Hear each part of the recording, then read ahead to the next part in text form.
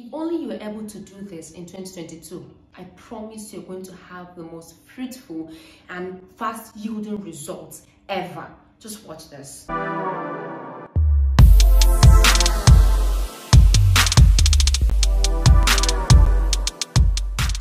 Hey family, and welcome back to my channel. It's Nnalue, Ifeoma the King's Bride, and thank you for stopping by to watch this video.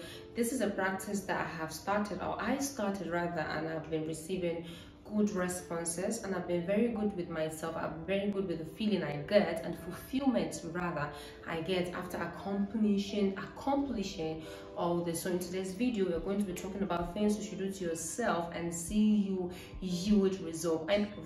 I know that there are so many persons out there who come up with different ideas. It is cool, everyone each to his own, but mine are practical steps I've taken to myself and I've seen really effective results. I wish I started them, earlier years ago. I would have gone farther than where I am right now. So without further ado, let's hit in.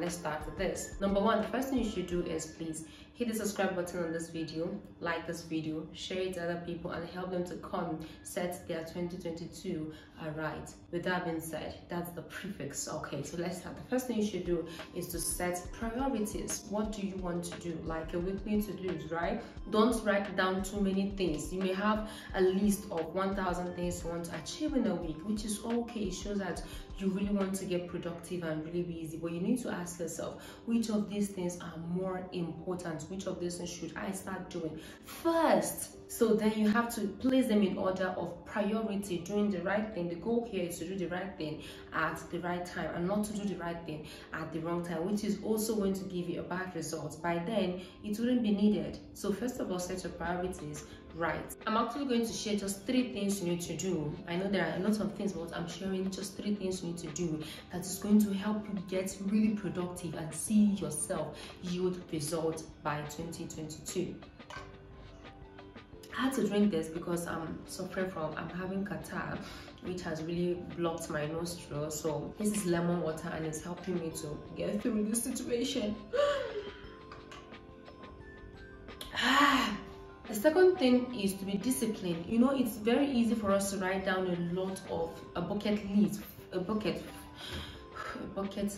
filled with to-do list, to-dos, or things we want to achieve. At the end of it all, we just find ourselves not even doing anything, not even doing none of those things we wrote. So instead of piling up to-do lists or piling up things you want to do, you want to accomplish everything in this week, and at the end of it all, you just don't even get to achieve anything or doing it well. What's the point of doing it in the first place? My motto has always been, anything worth doing is worth doing right. Not just me, I'm sure you must have come across this motto before. Anything worth doing is worth doing right. So if you really want to do this thing, why not put all the effort involved, or all the effort necessary to bring that thing to reality? What is the difference between ordinary people and extraordinary people? It is the extra attached to it. It is still the same energy, that it is still the same energy you're going to use to do this thing or do the wrong thing that we still use to do the right thing and do it well. So instead of wasting that energy and just doing that thing anyhow, why not invest that same energy, add a little extra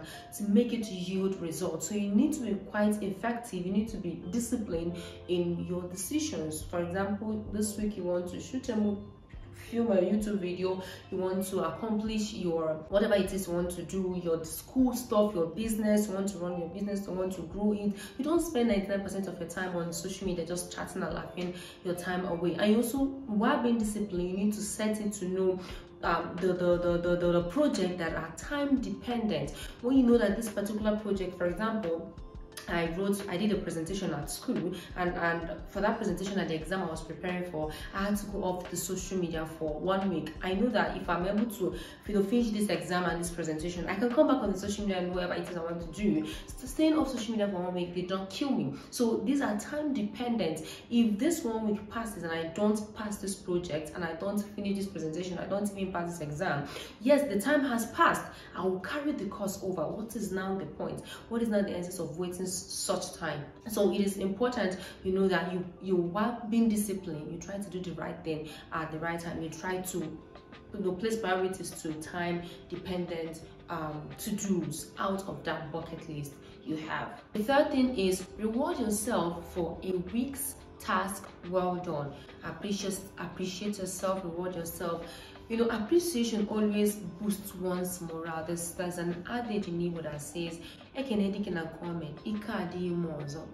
that is one of the adages praises we even use while praising God. Not as if God really wants our appreciation, but you know, it boosts his morale. So even you yourself, just imagine when someone comes to you and says, thank you for doing this for me or for doing that for me, take this little token, it boosts your morale. For workers, when you're tired, maybe in the middle of the month, you're really tired, you're exhausted, but one thing that boosts your morale is once you remember that salary will be paid soon. It boosts your morale. When your child does something at home and after doing all the chores, cleaning, mopping, doing their homework, and you get them a sweet, a candy, or a gift or anything, it boosts their motivation to do more. When I was a kid, my father would always be like, when you take first, I'm going to buy you a bicycle. My daddy never bought me a bicycle. I think he bought it for one of my siblings, but not me, because I don't think I ever took first in my class when I was a kid, but I never took last anyways. Anyways, so like I was saying, appreciate yourself for a job well done. This is going to boost your morale. For me, one thing I've started doing to appreciate myself for a job well done is I may like something, clothes, shoes, gadgets. I may like something, I'll be like, okay, if I'm able to accomplish this for this week or for this month, depending, like my long-term and short-term goals all have their different rewards, their different gifts. So if I'm able to accomplish this, I am going to give to myself this thing for doing this. I am going to give to myself that thing for doing that. I'm going to give to myself a YouTube gadget for doing this, or get myself a new shoes, a new clothes, a new whatever. Before you know it, you've gathered properties that once you look at it, you'll be like, oh, this was the reward I give myself for doing this thing and for accomplishing that. So it is very important you develop the habit, or you develop the habit and add it to your list of the appreciation you give to yourself. It is not always easy to discipline yourself, even when your hand wants to go to Facebook, you want to watch YouTube, you want to just enjoy luxury. It's not easy to discipline yourself to take that present pain. Like Jesus said, like the scripture said, for the joy, the glory of that which was going to come, Jesus had to endure the pain, and he had to die, you know, on the cross for that which was going to come. So there was a reward for him. Same with you. Try to appreciate yourself. Try to reward yourself for a job well done. Drinking lemon water is not a way of rewarding myself. I just want to get fine from this catarrh. Yeah, about this, I ate ginger and onions. I had to use onions. A friend of mine really just suggested this, and I'm sure he's going to be watching this video. He is currently in the US, and he advised me rather to get an onion, cut it, and keep it close to my pillow, so that while I sleep I can inhale it. It's going to help me deal with all this. The weather now is really harsh. We are in winter and it is terrible. If you go to my community post on my YouTube, you see where I made a post. I was like, if you can't survive really harsh cold winter season, don't come to Inner Mongolia. This place, you experience winter, you experience the cold, you experience terrible demonic wind that comes with the cold. So it's an adverse, very harsh weather in China. So a quick recap of what I just said. The first thing is prioritize what you want to do. The second thing is get disciplined, and the last thing is appreciate yourself, reward yourself. I hope to see you get better in 2022 when you start applying all this. And please try to see that you write your to-dos or your plan, your goal for 2022 before 2022 comes. So with this, we come to the end of today's video. I'm still your girl Nnalue Ifeoma. Thank you for watching my videos. Thank you for commenting on the Q&A I did, and thank you for engaging on my posts. I'm going to see you next time. I love you. Bye bye.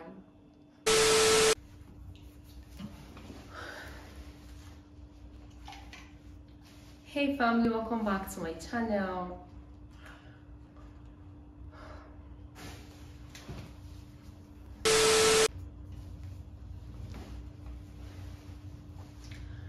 Oh God.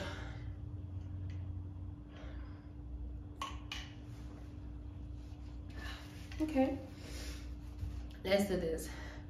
Hey Sweetness family, and welcome back to my channel. It's Nnalue Ifeoma, the King's Bride, and I want to say welcome to the month of December 2021. Finally, God has brought us to the end of this year, and it's It's been a beautiful experience, though crazy at some point, but the beauty of it all is that we ended up not giving up, right? So I know why you're here to watch this video, and I promise you it's going to be worth it. And this video now is going to help you to set your 2021, all right, 2022 rather, all right, so you can start from now to plan how your 2022 will look, the first quarter of your 2022, so you can start seeing results in your 2022.